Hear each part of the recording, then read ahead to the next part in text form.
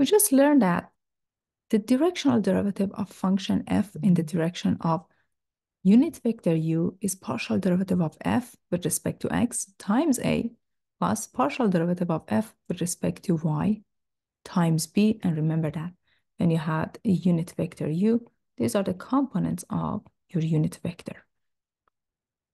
But remember from what we learned in elementary calculus, we can use the dot product. This is basically the vector f of x, f of y, dot the vector a and b.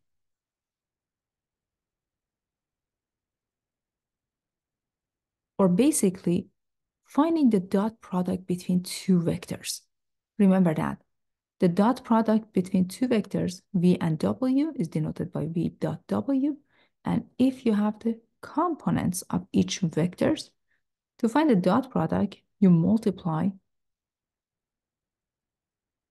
the components respectively, then add them all together. That's how we define the dot product between two vectors. So here you have the partial derivative of f times a plus the partial derivative of f with respect to y times b, which is the definition of your directional derivative. But this is nothing but the dot product. We can basically define a new vector, which we call the gradient. And this is equal to the vector, including partial derivative of f with respect to x, comma, partial derivative of f with respect to y, and then you multiply that by u. This is the dot product. So we just introduced something new. This vector, the gradient vector, is very important because it is orthogonal to level curves. If f is a function of two variables, x and y, then the gradient of f is the vector function. So this is a function, but the components of this function are in vector form.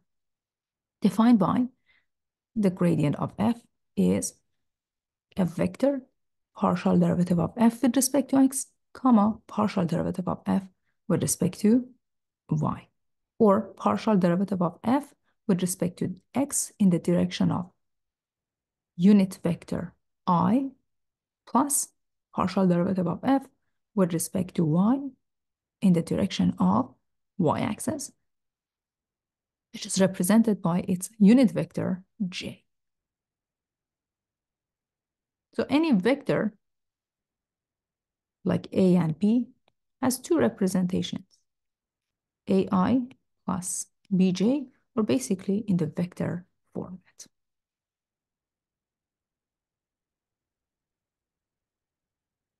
Again, let us review the definition of the gradient. The gradient of a function at a point like P is the vector.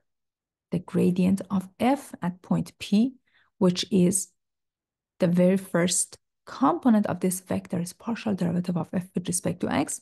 The second component of this vector is partial derivative of f with respect to y.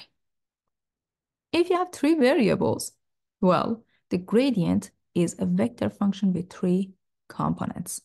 The first component, the second component, the third component.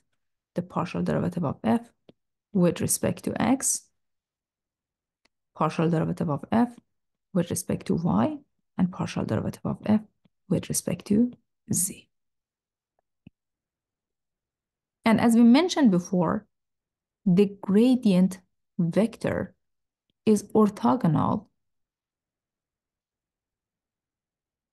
if you have point P on the surface. If you think about the level surface, it is orthogonal to the level surface. And in 2D, it's going to be orthogonal to level curves.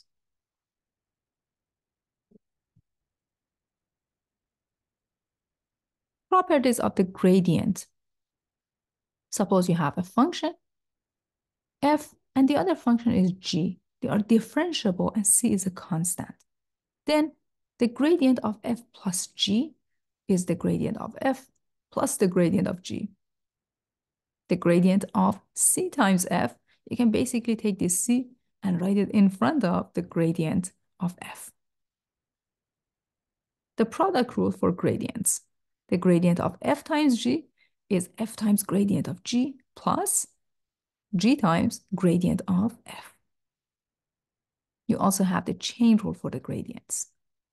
If f of t is a differentiable function of one variable t, then the gradient of f of x, y, z can be written as f prime of f of x, y, z times the gradient of f.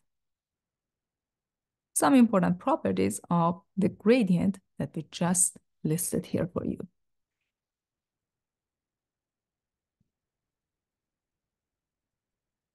What is the interpretation of the gradient? Assume that the gradient is not zero.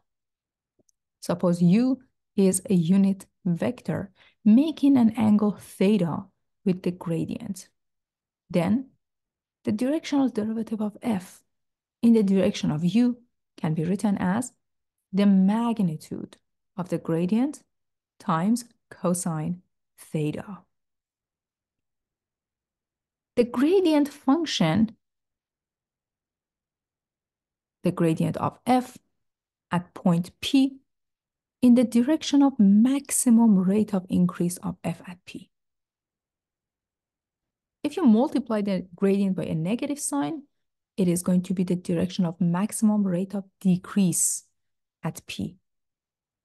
And finally, the gradient of f is always normal or orthogonal to the level curve or level surface of the function at the given point.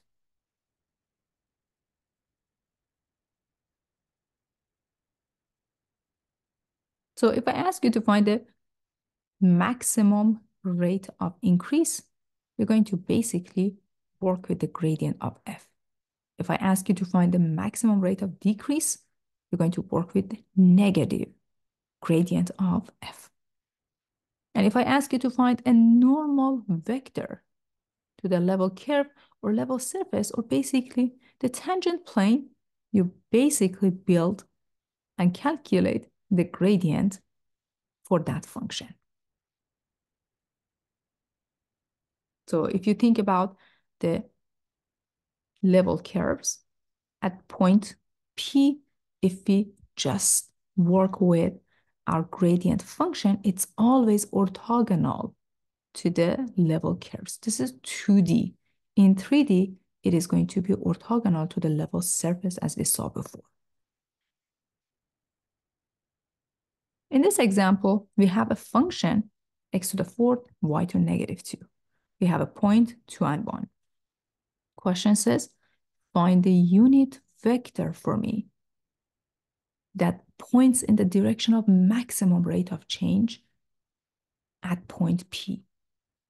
Okay, we know that the gradient points in the direction of maximum rate of increase.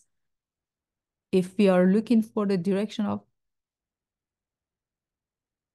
maximum rate of decrease, you multiply your gradient by negative. So we need to evaluate the gradient. The gradient of function is equal to 3x cubed y to negative 2, negative 2x to the fourth, y to power negative 3.